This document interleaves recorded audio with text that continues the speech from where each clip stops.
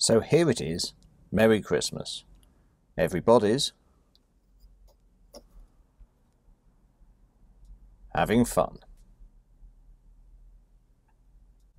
Hello, it's David.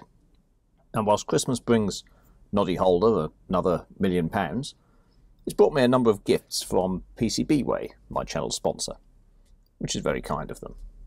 Among them was this mug, which is very nice, and this notebook here.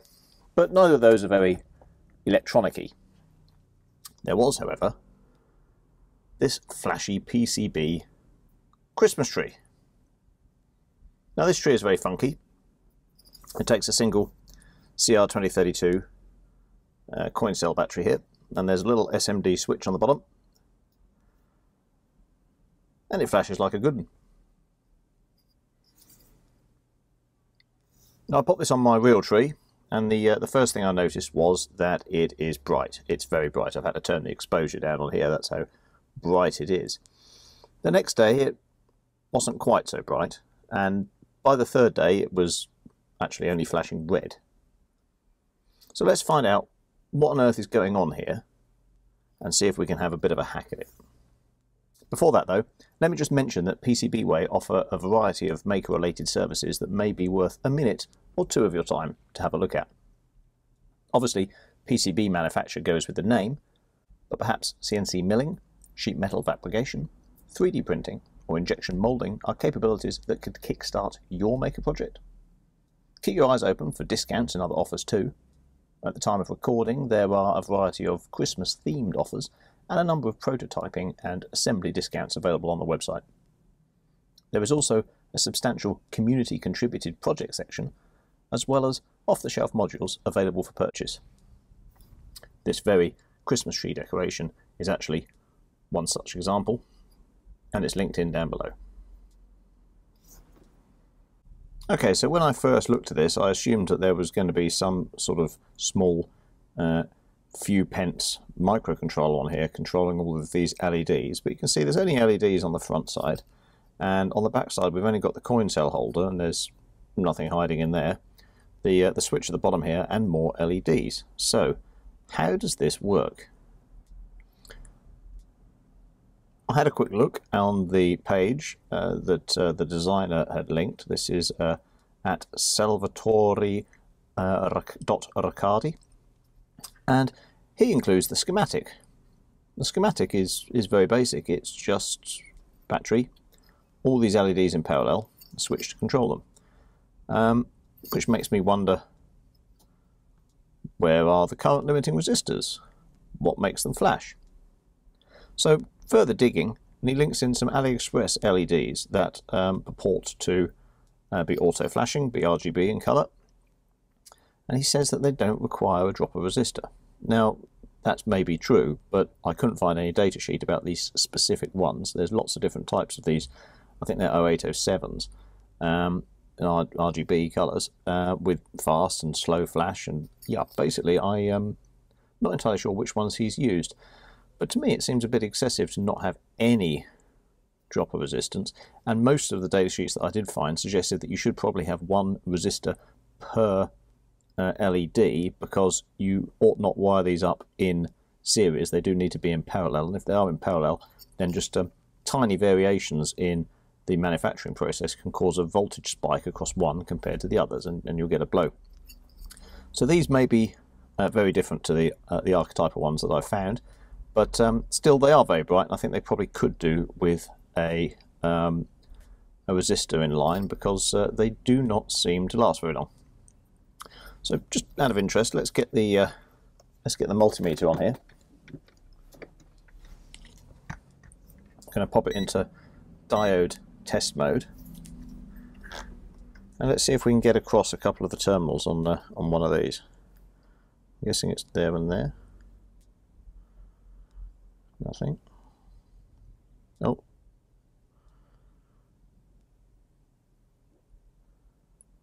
Half a volt, but no action.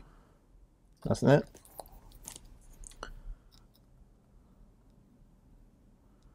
Aha, there we go. There we are. So you can see the cell, we're actually powering the whole board. I don't know, can you pick that out on the camera? And the drop voltage is obviously dropping because everything's in parallel and we're getting some screwy results. But so it must be down to those very same micro variations in manufacturing that causes the flashing to become asynchronous, and that's how we get the lovely design. But still, it does seem very very intense and somewhat unregulated. Let's pop our battery back in. So the way this switch works down here is there's just these two contacts. Well, there's three contacts. This one's unused, so that's in that position. And when we throw the switch, we obviously just join these two here, and away the pulsing goes. So we can bring our meter back in milliamp range.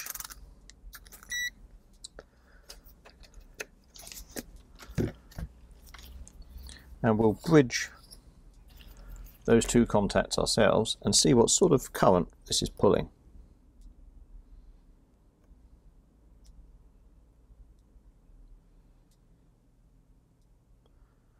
Well, it's jumping around a little bit, but it's spiking at about, oh, there was a 30 something milliamps there. Now these are all in parallel, so no one of these obviously is drawing the 30 milliamps itself, well, unless my meter can't respond in time, I suppose.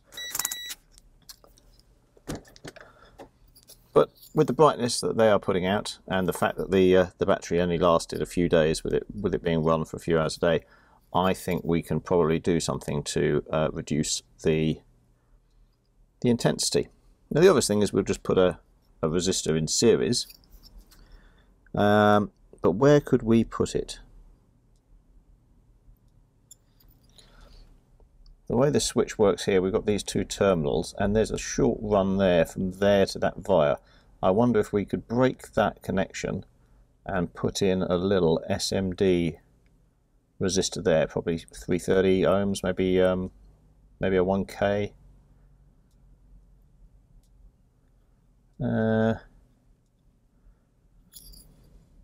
Can't see anywhere else obvious because they're all in parallel, so that's the only place where, yeah, that's the only obvious place where we could insert something. I mean, we could break this trace here, I suppose, but right next to the right next to that particular terminal of the switch would make sense to me. So let's do a little bit of mathematics and see what we think we might need. Okay, so let's go through some calculations. I couldn't find anywhere in the packaging for my CR2032s anywhere where it states the actual battery capacity. There's a lot of information about, you know, don't swallow it, you'll be dead in 2 hours, and things like this, and how you've got to recycle them properly, but they're very dull, and they just say 2032, 3 volts, China. So I did a bit of a Google search, and the only thing that popped up was a PDF for an Energizer CR2032. No idea if that's the real one here, but that says that the typical capacity is about 235 milliamp hours down to about 2 volts. Now, what we saw before was that after a couple of days, only the red LEDs came on, and I think that's probably because the forward voltage for the red LEDs is lower than that for the green and the blue. Consequently, they last the longest. So that implies we are probably, you know, by the time it's down to that 235, we are probably just seeing the red only. So let's take 235 as our working figure. Now we saw that roughly we were getting between 13 and 30 milliamps. So let's call that a 20 milliamp average drain.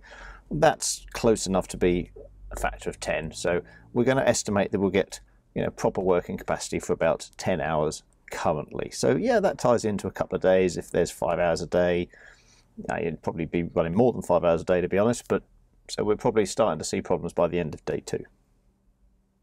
So if we remember our Ohm's law and we pop it in our GCSE level Ohm's law triangle here, if we're trying to find our resistance, we cover that up, and it's going to be voltage over current. So V equals IR is Ohm's law. So V over I gives us the resistance. Now, it's an effective resistance. This is not actually a resistive load. These are non-linear devices. These are diodes, and they're flashing and jumping all over the place, as we saw. So I'm going to call this effective resistance, which is going to be 3 volts over 20 milliamps, which gets us about 150 effective ohms.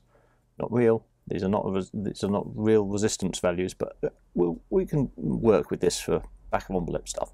So 150 equivalent ohms, shall we say. So that's a relatively nice round number. Let's slap another round number on it. So 820 ohms, that's a standard resistor size. And in my pack of 0802 resistors here, I've got some 820s available. So that's a nice size. Next one up is 1K in my book. So let's add the 820 on, and that would bring us up to approximately 970, which again is going to be close enough to 1000 that I'm calling it 1K. So with our new effective resistance of 1000 ohms, we can come back to our Ohm's law triangle again, and this time we want to evaluate the current, so we cover up I and we get V over R. So it's 3 volts over 1000 ohms. That corresponds to 3 milliamps. In effect, 3000 millivolts over 1000 ohms, 3 milliamps. Therefore, with a 235 milliamp starting position, running this time at 3 milliamps instead of 20, we should get around 80 hours of usable time, a factor of 8 increase over our original figure. So that should take it from a day's good use to a week's good use. Now, it'll be dimmer, clearly, but the question is how much dimmer, and bearing in mind this is going to be hanging on a tree that is mostly in the dark with, it's got its own flashing lights on, but this doesn't have to outshine them, and really it was. Is that going to be sufficient? And of course, if that turns out to be too dim, we can just change the value of our 820 here and try again. But I think that's likely to be perfectly reasonable. Running these LEDs on an average of 3 milliamps, I think, for Christmas tree decoration should be perfectly fine. So let's have a look at this track down here and see what we can do about chopping it up. Okay, so to cut this track, what I'm going to do is to hold the board down with my fingers as far away from it as from the area of interest as possible, and use my Stanley knife to just try and cut across a point about halfway along the trace there.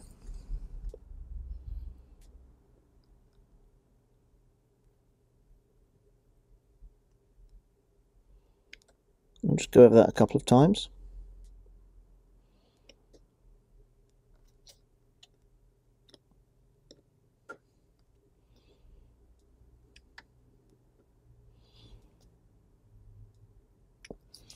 This is never a neat or precise business. Let's just test that. Okay, we've broken our trace. Okay, now the next thing we have to do is to try and remove some of the solder mask from this side of the gap, such that we have something to solder to. So let's bring in an 0805 component to compare the size. So if we were to solder half of our component to the leg there of the switch, then the other half of the component is going to have to be somewhere before, basically halfway before, I think, where we've cut our track and that elbow. So we need to remove some solder mask from there. And I don't think there's ever a good way of doing this. We just have to get involved with a bit of light scratching.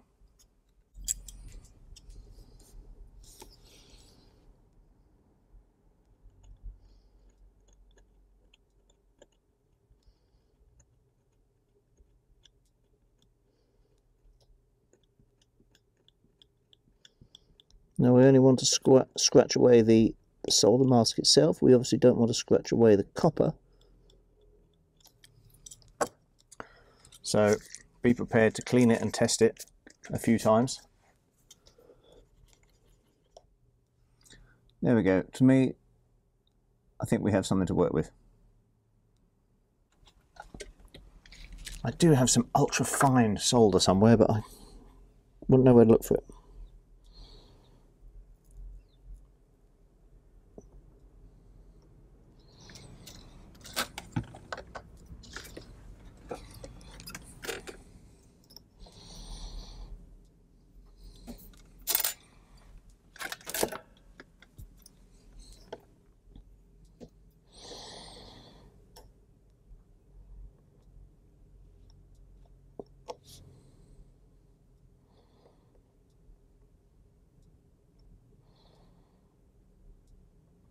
Just pressing down as I reflow that.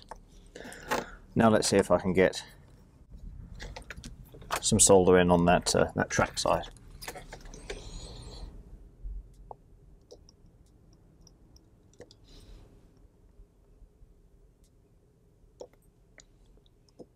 Turn my switch off while I'm doing this. There we go. Now there's a nice big blob of solder on both edges. And if we throw the switch, there we go. Lights are blinking with a much reduced intensity, but I think it still looks rather charming. Let's get that cleaned up.